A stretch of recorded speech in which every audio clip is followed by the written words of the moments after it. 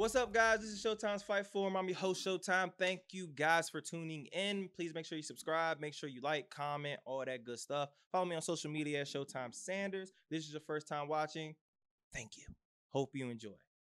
So today's talk is going to be about something I'm so excited for, which is UFC 162. Specifically speaking, Michael Chandler and Charles Oliveira. Woo! I am like guys, when I tell you I am excited for this fight, I'm excited.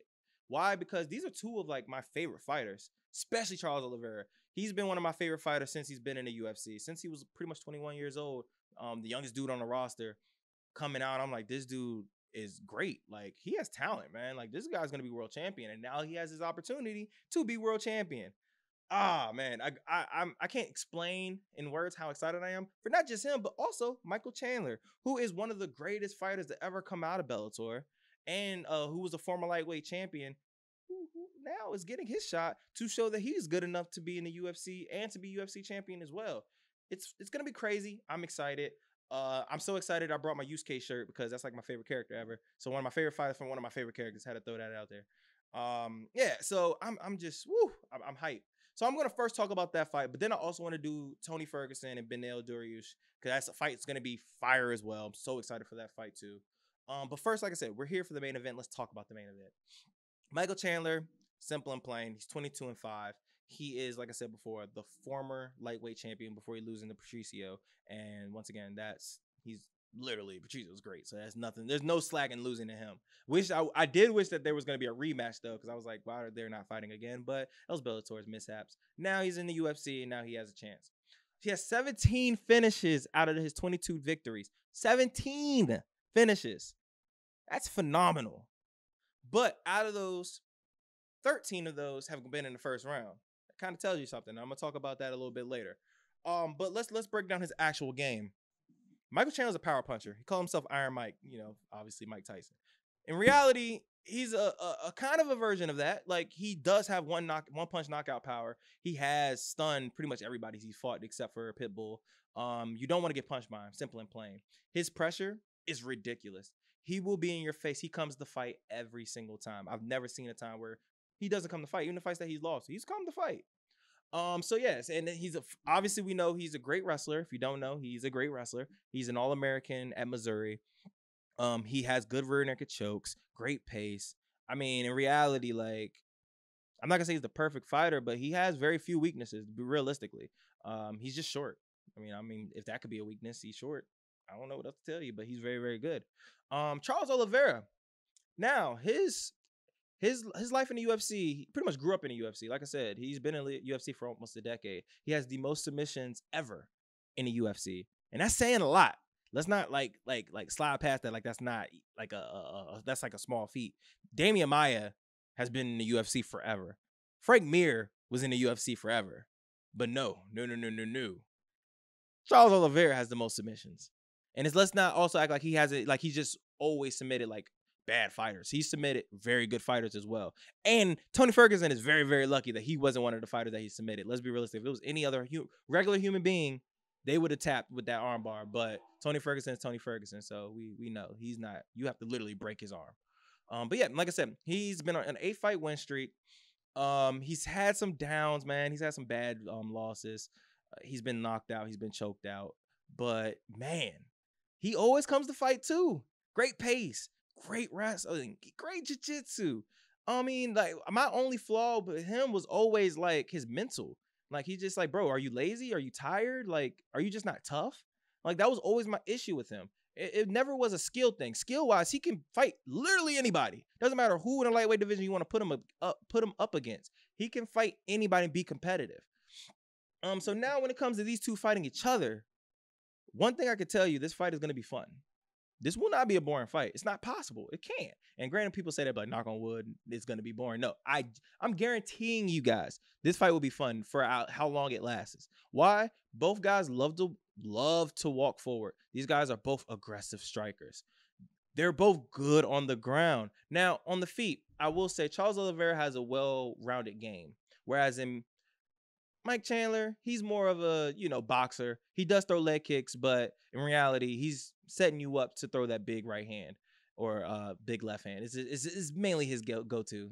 That's all he has to offer. Charles Oliveira, he has everything, man. He has kicks, he has knees, Muay Thai, punches, kicks. Like, what do you need from him in the stand-up game? He can offer elbows. It doesn't matter. He's more well-versed. That's his game. So I mean, and also not to mention he is the taller fighter. Michael Chandler, he looks like he like 5'5". Whereas in Charles Oliveira, it's probably like 5'10", 5'11". Like, the guy is very tall. He fights tall as well. I actually think he has a better chin than people would give him credit for. I do think he wears a lot of shots well. Like the Frankie Edgar wars, like, bro, he was eating shots. Like, I mean, Anthony Pettis, he was lighting him up. He was able to survive. So, I mean, like I said, he's a lot tougher than I'm even giving him credit for. But at times, like I said, he does, say, hey, this hurts, I'm gonna lose, rather than literally you're gonna have to kill me. That's always been mentioned. On the ground, though, that's where it's probably the most interesting, and it's still gonna be fun on the ground. Like I said before, Michael Chandler has strong takedowns. He loves slams, which waste a lot of energy, and he also loves power doubles. Whereas in Oliveira, he can take you down different ways. He has strong body locks. He can also slam you. He's good with trips. He can also do the doubles. But his work is normally on his back. You take him down, good luck. All right. I'm not gonna sit here and say it's impossible, because people have submitted him, and Paul Felder has TKO'd him while Charles Oliveira was on his back. But it's so risky because Paul Felder almost got like submitted. Like, it's Jim Miller did get submitted. Like, people get submitted normally when they take him down. Kevin Lee got submitted.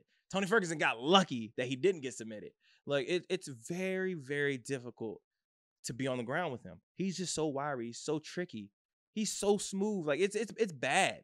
So, I mean, I do think Michael Chandler will take him down, just because I think he believes that he's a dominant wrestler and he can, take him down and be able to nullify his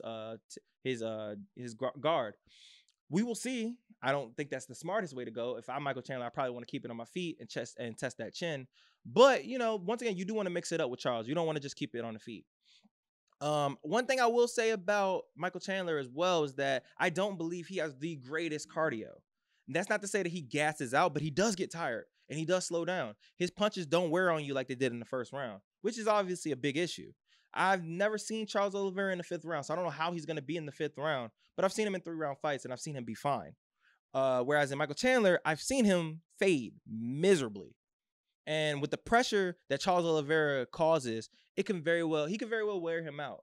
So if you ask Josh, how do I see this fight going with these two weaknesses and their strengths, I think that the first round is going to obviously tell everything. And if it goes past the first round, I think without a doubt, Charles Oliveira is going to win. I think that it will be a submission. I think it might be a rear naked choke in the 3rd round. I think he's going to wear on Michael Chandler. I think that he's going to wear him out.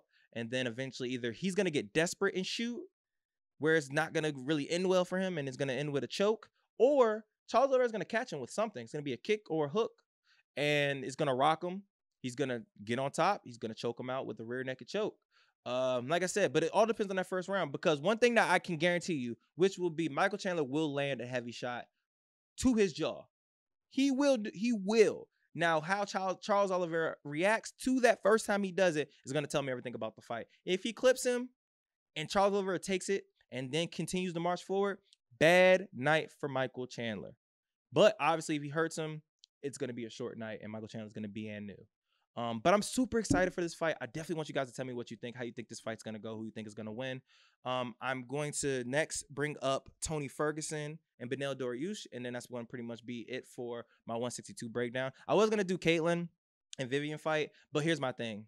They both going to get their ass whooped if they fight Valentina. So why do we really care? Like, genuinely, do I care? No, I don't. Good luck to these ladies. I hope y'all have a fun fight, but neither one of y'all want that work with Valentina, because Valentina's just going to demolish y'all. She's already done it with Caitlin anyways, but that's just, goes beyond the point. Edson Barboza versus Shane Burgos is going to be a fun fight. I'm so excited for that. Shane Burgos should get that W. I see Shane Burgos honestly knocking him out. He's a madman. He is psychotic. Granted, Edson Barboza could hurt him with a body shot, but I see Shane Burgos KOing him with a nasty hook.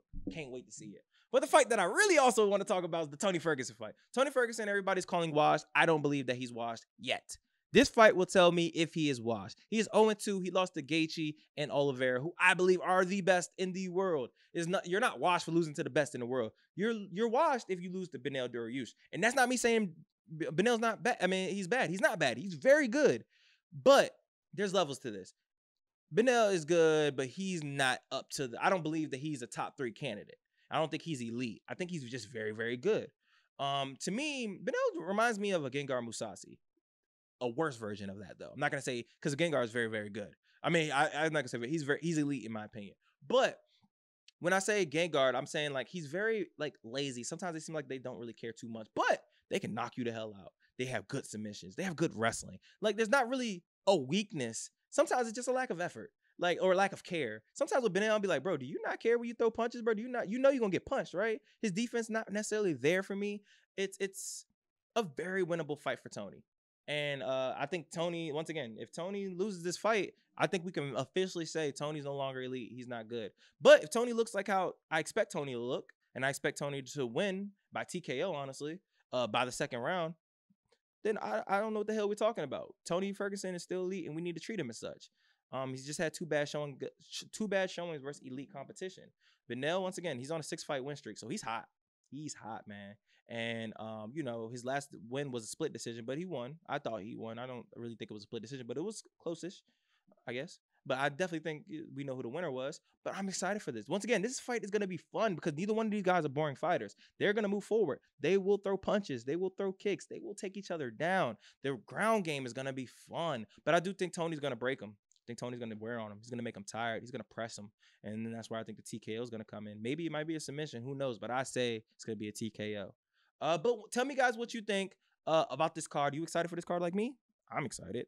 But, you know, once again, tell me who your fight predictions. That's what I really care about. Who you putting your money on? Charles, or you putting it on Oliveira do Bronx? So we're gonna have an and new regardless. But thank you guys for tuning in. Once again, comment, all that good stuff. This is Josh. Be blessed.